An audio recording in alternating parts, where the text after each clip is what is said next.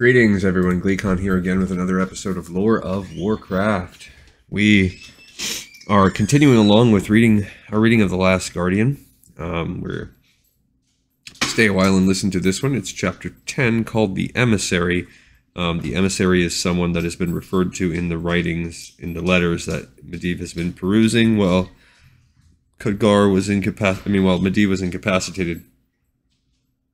Khadgar was reading about this, so we're going to find out who that is, I'm assuming. Let's go. With Medivh's recovery, things returned to normal, or as normal as anything was in the presence of the Magus. When the Magus was absent, Khadgar was left with instructions as to honing his magical skill, and when Medivh was in residence in the tower, the younger mage was expected to demonstrate those skills at the drop of a hat. Khadgar adapted well and felt as if his power was a set of clothes, 2 sizes too big, and only now was he growing into. He could control fire at will now, summon lightning without a cloud in the sky, and cause small items to dance upon the table at the will of his own mind. He learned other spells as well, those that allowed one to know when and how a man died from a single bone of his remains, how to cause a ground fog to rise, and how to leave magical messages for others to find. He learned how to restore the age lost to an inanimate object, strengthening an old chair, and its reverse, to pull all the youth from a newly crafted club, leaving it dusty and brittle. He learned the nature of the protective wards and was entrusted with keeping them intact. He learned the library of demons, though Medivh would not permit any to be summoned in his tower. This last order Khadgar had no desire to break. Medivh was gone for brief periods of a day here, a few days there. Always instructions were left behind, but never explanations. Upon his return, the Guardian looked more haggard and worn and would push Khadgar testily to determine the youth's mastery over his craft and to detail any news that had arrived in his absence. But there was no further repeat of his comatose rest, and Khadgar assumed that whatever the master was doing, it did not involve demons. Little does he know, everything he does involves demons. One evening in the library, Khadgar heard noises from the common area and stables below, shouts, challenges, and responses in low, illegible tones. By the time he reached a window overlooking that part of the castle, a group of riders were leaving the tower's walls. Khadgar frowned. Were these some supplicants turned away by Moros, or messengers with some other dark tidings for his master? Khadgar descended the tower to find out. He caught sight of the new arrival only briefly, a flash of a black cloak stepping into a guest room along the lower levels of the tower. Moros was there, candle in hand, blinders in place, and as Khadgar slipped down the last few steps, he could hear the Castellan say, "Other visitors? They were less careful. They're gone now." Whatever response the new arrival made was lost, and Moros pulled the door shut as Khadgar came up. "A guess?" asked the young man, trying to see if there was any clue of the new arrival behind him. Only a closed door greeted his view. Yep," replied the Castellan. "Mage or merchant?" asked the young mage. "Couldn't say," said the Castellan, already moving down the hall. "Didn't ask, and the emissary didn't say." "The emissary?" repeated Khadgar, thinking of one of the mystery letters from Medivh's great sleep. "So it's political, then, for the Magus." "Assume so," said Moros. "Didn't ask. Not my place." "So it is for the Magus," said Khadgar. "Assume so," said Moros with the same sleepy inflection. "We'll be told when we need to know." And with that he was gone, leaving Khadgar to stare at the shut door. For the next day, there was the odd feeling of another presence in the tower, a new planetary body whose very gravity changed the orbits of all the others. This new planet caused Cook to shift to a larger set of pans, and Moros to move through the halls at more random times than normal, and even Medivh himself would send Khadgar on some errand within the tower, and as the young mage left, he would hear the whisper of a heavy cloak on the stonework behind him. Medivh volunteered nothing, and Khadgar waited to be told. He dropped hints. He waited patiently. Instead, he was sent to the library to continue his studies and practice his spells. Khadgar descended the curved stairs for half a rotation, stopped, then slowly climbed back up, only to see the back of a black cloak glide into the Guardian's laboratory.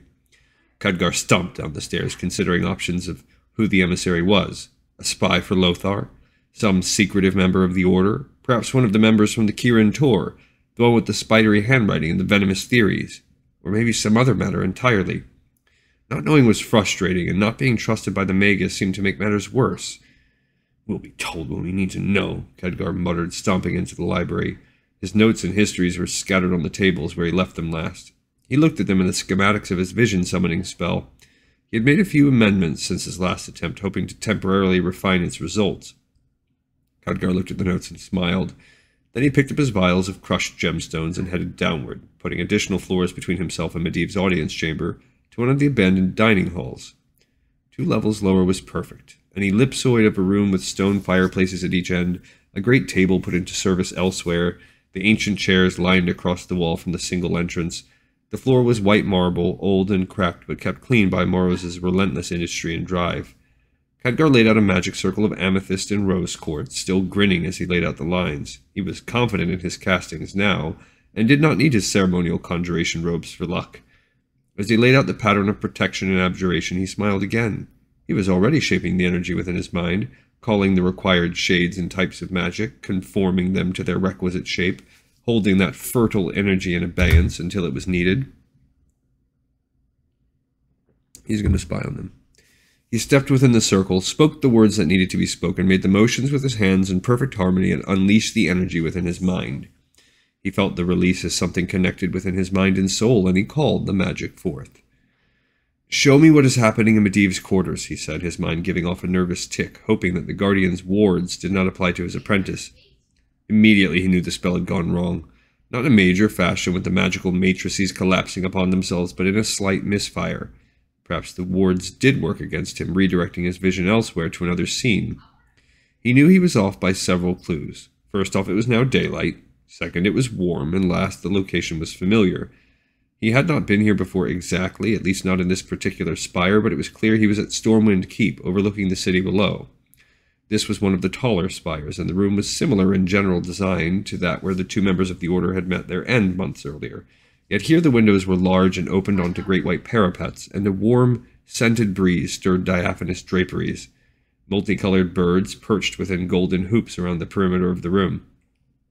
Before Khadgar, a small table was set with white porcelain plates edged with gold, the knives and forks made of the precious metal as well. Crystal bowls held fruits, fresh and unblemished, the morning dew still clinging to the dimples of the strawberries. Khadgar felt his stomach rumble slightly at the sight. Around the table hovered a thin man unknown to Khadgar, narrow-faced and wide-foreheaded with a slender mustache and goatee. He was draped in an ornate red quilt that Khadgar realized must be a dressing gown, cinched at the waist with a golden belt. He touched one of the forks, moving at a molecule's length sideways, then nodded in satisfaction. He looked up at Khadgar and smiled. "Ah, you are awake," he said in a voice that almost sounded familiar to Khadgar as well. For an instant, Khadgar thought that this vision could see him, but no, the man was addressing someone behind him. He turned to see Egwene, as youthful and beautiful as she had been on the snowfield. Was it earlier than that date? Later? He could not tell from her appearance. She wore a white cape with green lining, but this was made of silk now, not fur, and her feet were shod not in boots but in simple white sandals. Her blonde hair was held in place with a silver diadem. "You seem to have gone to a great deal of trouble," she said, and her face was unreadable to Khadgar. With sufficient magic and desire, nothing is impossible," said the man, and turned over his hand, palm upward. Floating above his palm, a white orchid bloomed. Egwene took the flower, raised it perfunctorily to her nose, and set it down on the table. "Nialis," she began. "Breakfast first," said the mage Nialis. "See what a court conjurer may whip up first thing in the morning. These berries were picked from the royal gardens not more than an hour ago." "Nialis," Egwene said again. "Followed by slices of butter-fed ham and syrup," continued the mage. "Nialis," Egwene repeated. "Then perhaps some eggs of the Vraka, poached at the table in the shells by a simple spell I learned out on the Isles," said the mage. "I am leaving," said Egwene simply. A cloud passed over the mage's face. "Leaving? So soon? Before breakfast? I mean, I thought we would have a chance to talk further." "I am leaving," said Egwene. "I have my own tasks to complete, and little time for the pleasantries of the morning afterward." The court conjurer still looked confused. "I thought that, after last night, you would want to remain in the castle at Stormwind for a while." He blinked at the woman. "Wouldn't you?" "No," said Egwene. "Indeed, after last night, there is no need for me to remain at all. I have attained what I come here for. There is no need for me to stay any longer." In the present, Khadgar winced as the pieces fell into place. Of course, the mage's voice sounded familiar. "But I thought," stammered the mage Nialis, but the guardian shook her head. You, Nielesaran, are an idiot, said Egwin simply. You're one of the mightiest sorcerers in the Order of Triskel, and yet you remain an idiot. That says something about the rest of the Order. Nielesaran bridled. He meant to look irritated, but only looked petulant. Now, wait a moment. Surely you did not think that your natural charms alone brought me to your chamber, nor that your wit and sense of whimsy distracted me from our discussion of conjuration rites. Surely you realize that I cannot be impressed by your position as a court conjurer like some village cowherd would. And surely you must realize that seduction works both ways. You are not that big an idiot, are you, Nielesaran? Of course not, said the court conjurer, clearly stung by her words but refusing to admit it. I just thought that, like civilized people, we might share a moment of breakfast. Egwin smiled, and Khadgar saw that it was a cruel smile. I am as old as many dynasties, and got over my girlish indulgences early in my first century. I knew fully what I was doing coming to your chambers last night. I thought, said Nielis, I just thought, he struggled for the right words, that you, of all the Order, would be the one to charm and tame the great wild guardian, said Egwin, the smile growing wider, that you could break her to your will, where all the others had failed, through your charm and wit and parlour tricks. Harness the power of the Tirisfalen to your own chariot. Come now, Nielesaran, you have wasted much of your potential as it is. Do not tell me that life in a royal court has corrupted you utterly. Leave me some respect for you. But if you weren't impressed, said Nielis, his mind wrapping around what Egwin was saying, if you didn't want me, then why did we... Egwin provided the answer. I came to Stormwind for one thing I could not provide for myself. A suitable father to my heir. Yes, Nielesaran, you can tell your fellow mages in the Order that you managed to bed the great and mighty Guardian, but you will also have to tell them that you provided me with a way of passing on my power without the Order having any further say in it. I did? The results of his actions began to sink in. I suppose I did, but the Order would not like to be manipulated, to be countered, to be fooled, said Egwin. No, they will not, but they will not act against you, for fear that I truly do have some romantic interest in you. And take this solace, of all the mages, wizards, conjurers, and sorcerers, you were the one with the most potential. Your seed will protect and strengthen my child and make him the vessel for my power. And when he is born and weaned, you will even raise him here, for I know he will follow my path, and even the Order would not want to miss that opportunity to influence him. Nielesaran shook his head. But he stopped for a moment. But did you... He stopped again. At last, when he spoke, there was finally some fire in his eyes and steel in his voice. Goodbye, Magna Egwin. Goodbye, Nielesaran, said Egwin. It has been pleasant. And with that she turned on her heel and was gone from the room. Nielesaran, chief conjurer to the throne of Azeroth, conspirator in the Order of Tirisfal, and now father to the future guardian Medivh, sat by the perfectly set table. He picked up a golden fork, turned it over and over in his fingers, then he sighed and dropped it on the floor. The vision faded before the fork struck the marble floor, but Khadgar was aware of another noise, this one behind him. The sound of a boot scraping against cold stone, the soft scraping of a cloak. He was not alone. Khadgar wheeled, but all he caught was a tantalizing glimpse of a black cloak's back. The emissary was spying on him. Bad enough he was sent away each time Medivh met with the stranger. Now the emissary had run of the castle and was spying on him. At once, Khadgar was on his feet and rushing for the entrance. By the time he reached the doorway, his prey was gone, but there was the sound of fabric brushing along stone down the stairs, down toward the guest quarters. Khadgar barreled forward down the stairs as well. The curve of the stairs would keep her to the outside rim, where the footing was broader and more sure. The younger mage had raced up and down these steps so many times he deftly danced along the inner wall, skipping the stairs in twos and threes. Halfway to the guest level, Khadgar could see his prey's shadow against the outer wall. I think that was a slip, that they referred to it as a her.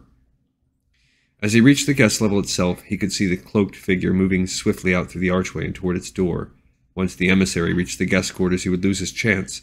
Khadgar vaulted the last 4 steps in a single bound and leapt forward to grasp the cloaked figure by the arm. His hand closed on fabric and firm muscle, and he spun his prey toward the wall. "The Magus will want to know you're spying," he began, but the words died in his mouth as the cloak fell open to reveal the emissary. She was dressed in traveling leathers, with high-laced boots and black trousers and black silk blouse. She was well-muscled, and Khadgar had no doubt that she had ridden the entire way here, but her skin was green, and as the hood fell back it revealed a jut-jawed, fanged, orcish face. Tall greenish ears poked up from the mass of ebony hair. "Orc!" shouted Khadgar, and reacted with an automatic response. He raised a hand, muttering a word of power, summoning the forces to drive a bolt of mystic power through her. He never had the chance to finish. At the first opening of his mouth, the woman lashed out with a roundhouse kick, bringing her leg up to chest level. Her knee brushed aside Khadgar's pointing hand, forcing his aim off. Her booted foot slammed into the side of Khadgar's cheek, staggering him. Khadgar staggered back and tasted blood. He must have bitten his cheek as a result of the blow. He raised his hand again to fire a bolt, but the orc was still too fast. Faster than the armor-bound warriors he had fought earlier. Already she had closed the distance between them, driving a hard fist into his stomach, driving the wind from his lungs and the concentration from his mind. The young mage snarled, abandoning magic for the moment in favor of a more direct approach. Still smarting from the blow, he spun to one side, grasping the woman's arm and pulling her off balance. A surprised look crossed the woman's jade-shaped, shaded face, but only for a moment. She planted her feet firmly on the ground, pulled Khadgar toward her, and neatly broke and reversed the hold. Khadgar caught a whiff of spices as he was drawn close to the orc, and then she threw him bodily down the hallway. He slid along the stone floor, bumping into the wall, and at last coming to rest at someone else's feet. Looking up, Khadgar saw the Castellan looking down on him, a look of vague concern on his face. "Moros!" shouted Khadgar. "Get back! Fetch the magus! We have an orc in the tower!" Moros did not move, but instead looked up at the orcish woman with his bland, blinkered eyes. "You all right, Emissary?" The woman smirked, her greenish lips tucked back, and wrapped her cloak around herself. "Never better. Needed a little exercise. The whelp was kind enough to oblige." "Moros. Moros," spat the younger mage. "This woman is—" "The emissary, a guest of the magus," said Moros, adding blandly, "came to get you. Magus wants to see you." Khadgar pulled himself to his feet and looked sharply at the emissary. "When you see the magus, you're going to tell him you're snooping around?" "Doesn't want to see her," corrected Moros. "Wants to see you, apprentice." "She's an orc," said Khadgar, louder and harsher than he meant to. "Half-orc, really," said Medivh. He was bent over his workbench, fiddling with a golden device, an astrolabe. "I surmise her homeland has humans or near humans, or at least had them within living memory. Hand me the calipers, apprentice." "They tried to kill you," shouted Khadgar. "Orcs, you mean? Some did, true," said Medivh calmly. "Some orcs tried to kill me, and kill you as well. Garona wasn't in that group. I don't think she was, at any rate. She's here as a representative for her people, or at least some of her people." Garona, so the witch has a name, thought Khadgar. Instead, he said, "We were attacked by orcs. I had a vision of attacks of orcs. I've been reading the communications from all over Azeroth speaking of raids and attacks by orcs. Every mention of orcs speaks of their cruelty and violence. There seem to be more of them every day. This is a dangerous and savage race." "And she dispatched you easily, I assume," said Medivh, looking up from his work. Despite himself, Khadgar touched the corner of his mouth where the blood had already dried. That is completely beside the point." "Completely," said Medivh. "And your point would be—" "She is an orc. She is dangerous. And you have given her free rein in the tower." Medivh grumbled, and there was steel in his voice. "She is half-orc. She is about as dangerous as you are, given the situation and inclination. And she is my guest and should be accorded all the respect of a guest. I expect this from you regarding my guest's young trust." Khadgar was silent for a moment, then tried a new approach. "She is the emissary." "Yes." "Who is she the emissary for?" "One or more of the clans that are currently inhabiting the Black Morass," said Medivh. "I'm not quite sure which ones yet. We haven't gotten that far." Khadgar blinked in surprise. "You let her into our tower and she has no official standing?" Medivh laid down the calipers and gave out a weary sigh. "She has presented herself to me as a representative of some of the orc clans that are presently raiding Azeroth. If this matter is going to be solved by any matter other than by fire and the sword, then someone has to start talking. Here is as good a place as any, and by the way, this is considered my tower, not ours. You are my student here, my apprentice, and are here at my whim. And as my student, as my apprentice, I expect you to keep an open mind." There was a silence as Khadgar tried to let this sink in. So she represents whom? Some, none, or all of the orcs? She represents, for the moment, herself, said Medivh, letting out an irritated sigh. Not all humans believe the same thing. There is no reason to believe that all orcs do either. My question for you is, given your natural curiosity, why you aren't already trying to pull as much information out of her as possible, instead of telling me I should not do the same, unless you doubt me and my abilities to handle a single half-orc. Khadgar was silent, doubtedly embarrassed both for his actions and for failing to see another way. Was he doubting Medivh? Was there even a chance that the Magus would act in a fashion not to uphold his order? The thoughts churned within him, fueled by Lothar's words, the vision of the demon and the politics of the order. He wanted to warn the older man, but every word seemed to be turned back against him. I worry about you at times, he said at last. And I worry about you as well, said the older mage distractedly. I seem to worry about a lot of things these days. Khadgar had to make one last attempt. Sir, I think this Garona is a spy, he said simply. I think she is here to learn as much as she can to be used against you later. Medivh leaned back and gave the young man a wicked smile. That is very much the pot calling the kettle black, young mageling. Or have you forgotten a list of things your own masters of the Kirin Tor wanted you to wheedle out of me when you first got to Karazhan? Khadgar's ears were burning crimson as he left the room. Alright, so we've met Garona. As you see here, the next episode is called Garona. We'll probably read that one next. Alright, another episode in the pipes, 5x5. Thank you so much for listening. I'll see everybody on the next episode of Lore of Warcraft.